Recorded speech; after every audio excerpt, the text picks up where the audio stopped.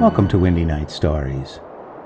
Tonight's story is by Kendrick. The Water Ghost of Harrowby Hall. The trouble with Harrowby Hall was that it was haunted, and, what was worse, the ghost did not content itself with merely appearing at the bedside of the afflicted person who saw it, but persisted in remaining there for one mortal hour before it would disappear.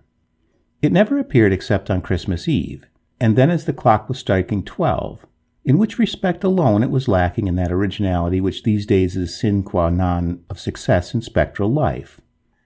The owners of Harrowby Hall had done their utmost to rid themselves of the damp and dewy lady who rose up out of the best bedroom floor at midnight, but without avail. They had tried stopping the clock, so that the ghost would not know when it was midnight, but she made her appearance just the same, with that fearful miasmic personality of hers, and there she would stand until everything about her was thoroughly saturated. Then the owners of Harrowby Hall caulked up every crack in the floor with the very best quality of hemp, and over this was placed layers of tar and canvas. The walls were made waterproof, and the doors and windows likewise, the proprietors having conceived the notion that the unexercised lady would find it difficult to leak into the room after these precautions had been taken. But even this did not suffice. The following Christmas Eve she appeared as promptly as before, and prompted the occupant of the room quite out of his senses by sitting down alongside of him and gazing with her cavernous blue eyes into his. And he noticed, too, that in her long, aqueously bony fingers, bits of dripping seaweed were intertwined, the ends hanging down, and these ends she drew across his forehead until he became like one insane.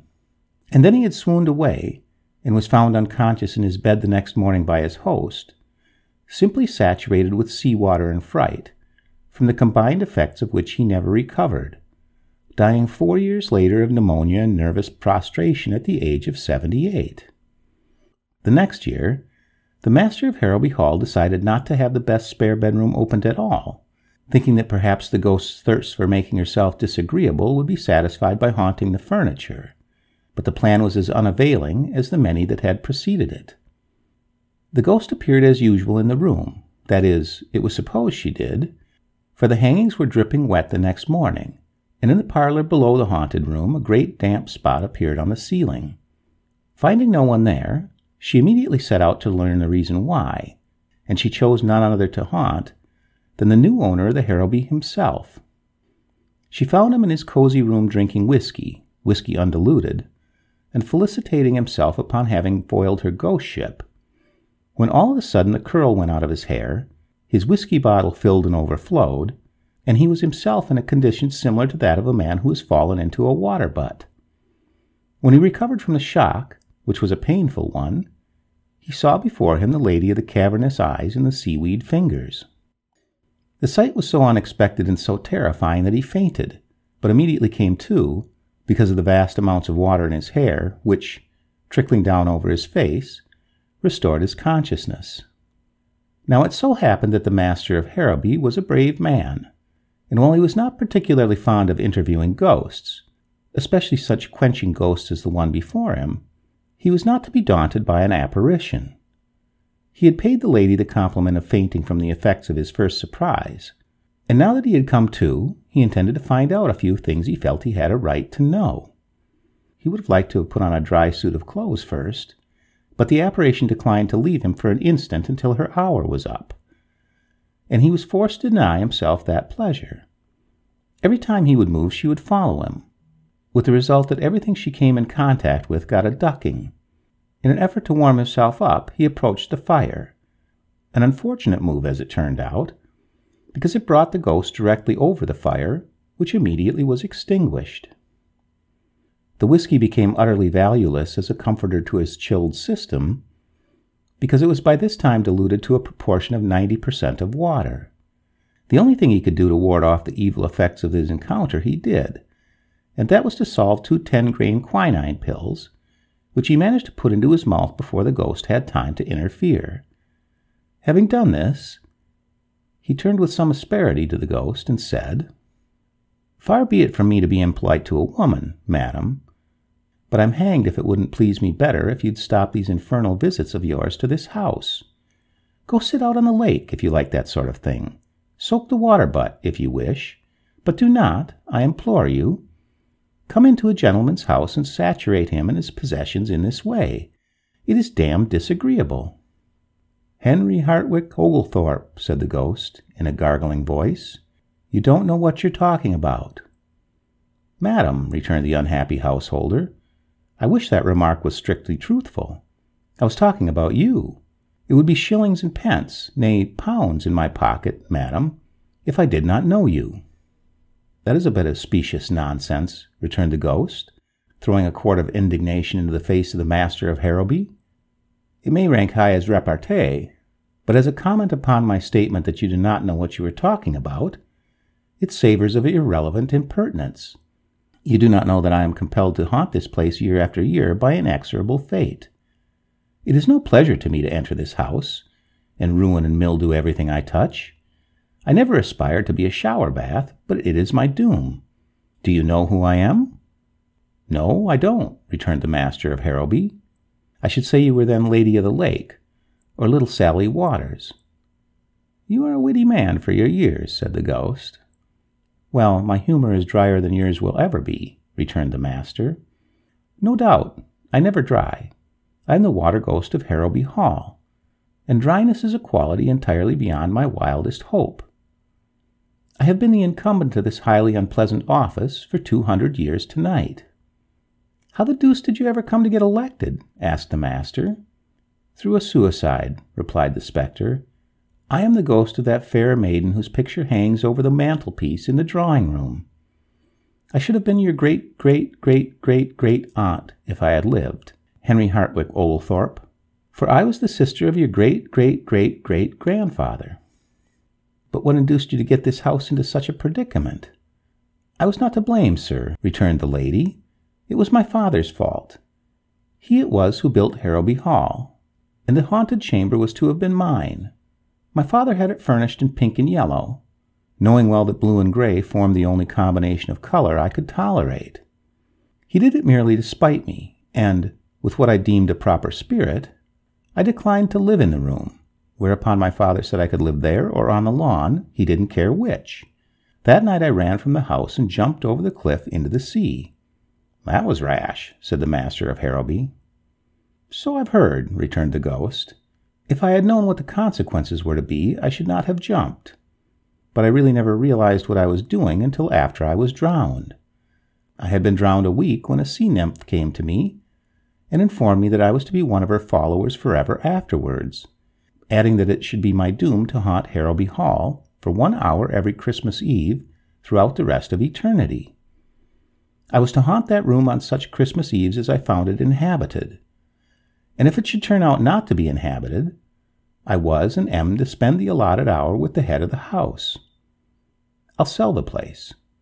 That you cannot do, for it is also required of me that I shall appear as the deeds are about to be delivered to any purchaser, and divulge to him the awful secret of the house. Do you mean to tell me that on every Christmas Eve that I don't happen to have somebody in that guest chamber, you are going to haunt me wherever I may be, ruining my whiskey, taking all the curl out of my hair, extinguishing my fire, and soaking me through to the skin?" demanded the master. "You have stated the case, Oglethorpe. And what is more," said the water ghost, "it doesn't make the slightest difference where you are. If I find that room empty, wherever you may be, I shall douse you with my spectral Here the clock struck 1, and immediately the apparition faded away. It was perhaps more of a trickle than a fade, but as a disappearance it was complete.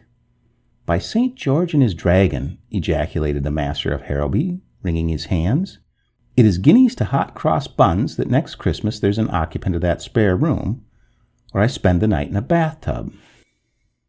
But the master of Harrowby would have lost his wager, had there been anyone there to take him up, for when Christmas Eve came again he was in his grave, never having recovered from the cold contracted that awful night. Harrowby Hall was closed, and the heir to the estate was in London, where to him in his chambers came the same experience that his father had gone through, saving only that, being younger and stronger, he survived the shock. Everything in his rooms was ruined. His clocks were rusted in the works. A fine collection of watercolor drawings was completely obliterated by the onslaught of the water ghost. And what was worse, The apartments below his were drenched with water soaking through the floors, a damage for which he was compelled to pay, and which resulted in his being requested by his landlady to vacate the premises immediately. The story of the visitation inflicted upon his family had gone abroad, and no one could be got to invite him out to any functions save afternoon teas or receptions.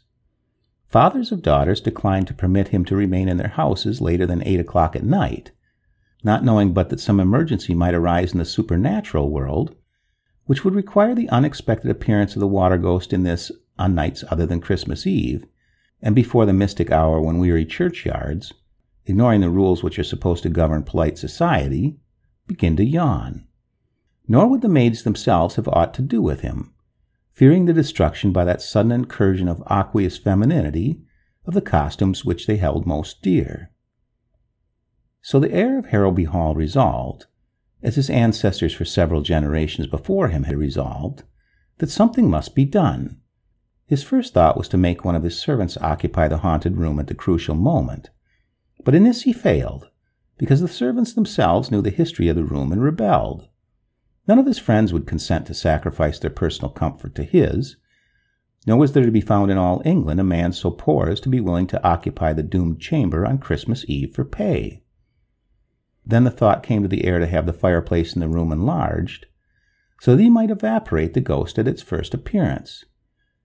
And he was felicitating himself upon the ingenuity of his plan, when he remembered what his father had told him, that no fire could withstand the lady's extremely contagious dampness. And then he bethought him of steam pipes. These, he remembered, could lie hundreds of feet deep in water, and still retain sufficient heat to drive water away in vapor. And as a result of this thought, the haunted room was heated by steam to a withering degree, and the heir for 6 months attended daily the Turkish baths, so that when Christmas Eve came he could himself withstand the awful temperature of the room. The scheme was only partially successful.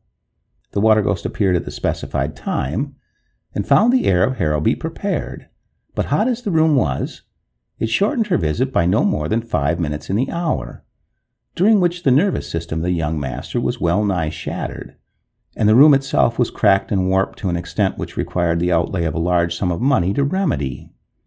And worse than this, as the last drop of the water ghost was slowly sizzling itself out on the floor, she whispered to her would-be conqueror that his scheme would prevail him nothing, because there was still water in the great plenty where she came from, and that next year would find her rehabilitated and as exasperatingly saturating as ever. It was then that the natural action of the mind, in going from one extreme to the other, suggested to the ingenious heir of Harrowby the means by which the water ghost was ultimately conquered, and happiness once more came within the grasp of the house of Oglethorpe. The heir provided himself with a warm suit of fur underclothing. Donning this with a furry side in, he placed it over a rubber garment, tight-fitting, which he wore just as a woman wears a jersey. On top of this he placed another set of underclothing, this suit made of wool, and over this was a second rubber garment like the first. Upon his head he placed a light and comfortable diving helmet, and so clad, the following Christmas Eve he awaited the coming of his tormentor. It was a bitterly cold night which brought to a close this 24th day of December. The air outside was still, but the temperature was well below zero. Within, all was quiet, the servants of Harrowby Hall awaiting with beating hearts the outcome of their master's campaign against his supernatural visitor. The master himself was lying on the bed in the haunted room, clad as has already been indicated, and then the clock clanged out the hour of 12. There was a sudden banging of doors. A blast of cold air swept through the halls. The door leading to the haunted chamber flew open. A splash was heard, and the water ghost was seen standing at the side of the heir of Harrowby, from whose outer dress there streamed rivulets of water, but whose own person, deep down under the various garments he wore, was as dry and as warm as he could have wished. "Ha!" said the young master of Harrowby. "I'm glad to see you." "You are the most original man I've met, if that is true," returned the ghost. "May I ask where did you get that hat?" "Certainly, madam," returned the master courteously. "It is a little portable observatory I made for just such emergencies as this. But tell me, is it true that you are doomed to follow me about for one mortal hour? To stand where I stand? To sit where I sit?" "That is my delectable fate," returned the lady. We'll go out on the lake, said the master, starting up. You can't get rid of me that way, returned the ghost. The water won't swallow me up. In fact, it will just add to my present bulk. Nevertheless, said the master firmly, we will go out on the lake. But, my dear sir, returned the ghost, with a pale reluctance, it is fearfully cold out there. You'll be frozen hard before you've been out 10 minutes. Oh, no, I will not, replied the master. I am very warmly dressed. Come.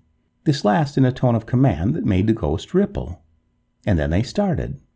They had not gone far before the water ghost showed signs of distress. You walk too slowly, she said. I am nearly frozen. My knees are so stiff now I can hardly move. I beseech you to accelerate your step. I should like to oblige a lady, returned the master courteously, but my clothes are rather heavy, and 100 yards an hour is about my speed. Indeed, I think we would better sit down here in this snowdrift and talk matters over. Do not do so, I beg, cried the ghost. Let me move on. I feel myself growing rigid as it is. If we stop here, I shall be frozen stiff. That, madam, said the master slowly, and seating himself on an ice cake, that is why I have brought you here. We have been on this spot just 10 minutes. We have 50 more. Take your time about it, madam, but freeze. That is all I ask of you. I cannot move my right leg now, cried the ghost, in despair, and my overskirt is a solid sheet of ice. Oh, good, kind Mr. Oglethorpe, light a fire, and let me go free from these icy fetters. Never, madam, it cannot be. I have you at last. Alas, cried the ghost, a tear trickling down her frozen cheek. Help me, I beg. I congeal. Congeal, madam, congeal, returned Oglethorpe coldly. You have drenched me and mine for 203 years, madam. Tonight you have had your last drench. Ah, but then I shall thaw out again, and then you'll see. Instead of the comfortably tepid, genial ghost that I have been in my past, sir, I shall be iced water, cried the lady threateningly. No, you won't either, returned Oglethorpe, for when you are frozen quite stiff, I shall send you to a cold storage warehouse, and there shall you remain an icy work of art for evermore. But warehouses burn. So they do, but this warehouse cannot burn.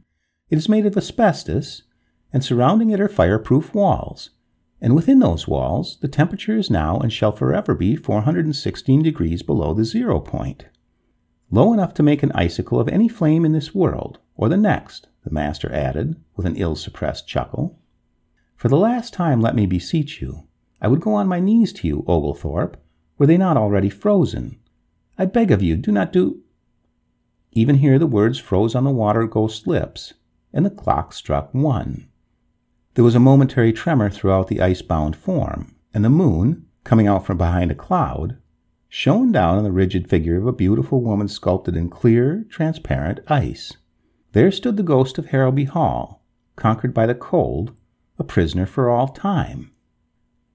The heir of Harrowby Hall had won at last, and today in a large storage house in London stands the frigid form of one who will never again flood the house of Oglethorpe with woe and sea-water. As for the heir of Harrowby, his success in coping with a ghost has made him famous, a fame that still lingers about him, though his victory took place some 20 years ago. And so far from being unpopular with the fair sex, as he was when we first knew him, he has not only been married twice, but is to lead a third bride to the altar before the year is out. The end.